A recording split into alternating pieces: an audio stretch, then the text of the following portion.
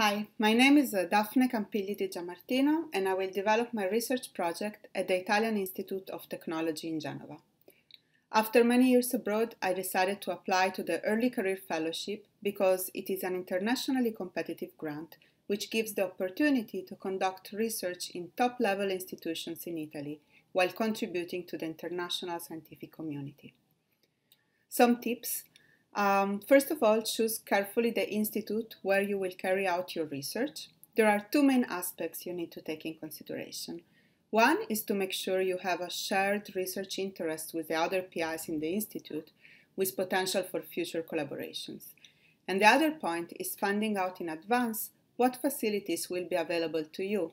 And this is particularly important if you need specialized instruments, such as specific types of microscope or sequencing machinery such as nanopore or any other devices.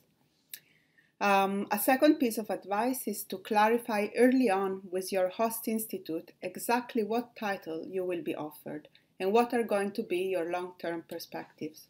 For example, don't be afraid to ask about tenure track options. The third tip concerns the most important part, which is the proposal writing. Your research proposal needs to be aligned with one of the 5 areas of interest of the Human Technopole.